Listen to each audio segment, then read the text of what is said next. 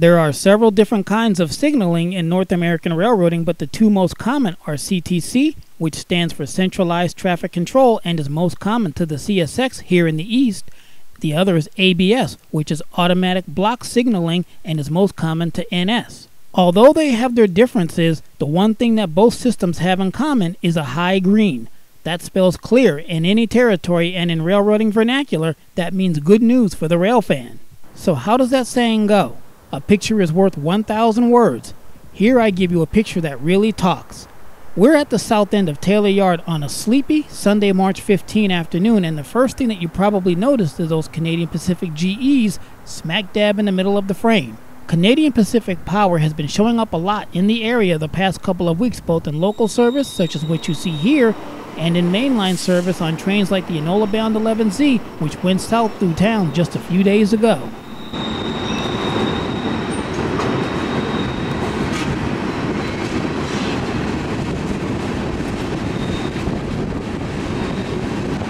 In episode 1 of How Railroads Work, we took an in-depth look at the day-to-day operations of Taylor, and comment after comment, all I kept hearing is how bad the yard tracks look. Much of the video was shot in telephoto, which always compresses the elements of a scene, making bends and tangents seem more extreme than they actually are. And to be fair to NS, for what the yard is or isn't in the eyes of the beholder, it was inherited from the Canadian Pacific in September of 2015 in as-is condition. Naturally, there's a link to that video in the description box as well as the pinned comment, just in case you missed it. So why are we here? To prove that EMD locomotive power is still a force to be reckoned with. Approaching that clear signal is the Binghamton-bound train 14R with two Super 70s in charge of a whopping 124 cars with no DPU or helper. You heard right. From Buttonwood at milepost 692, northbound trains have a steady and continuous 30-mile uphill battle, including the Yatesville Hill, all the way to the Clark Summit at around milepost 662. This monster northbound made today's assault totally unassisted and with just 2 engines. Excuse me, I meant 2 EMD locomotives.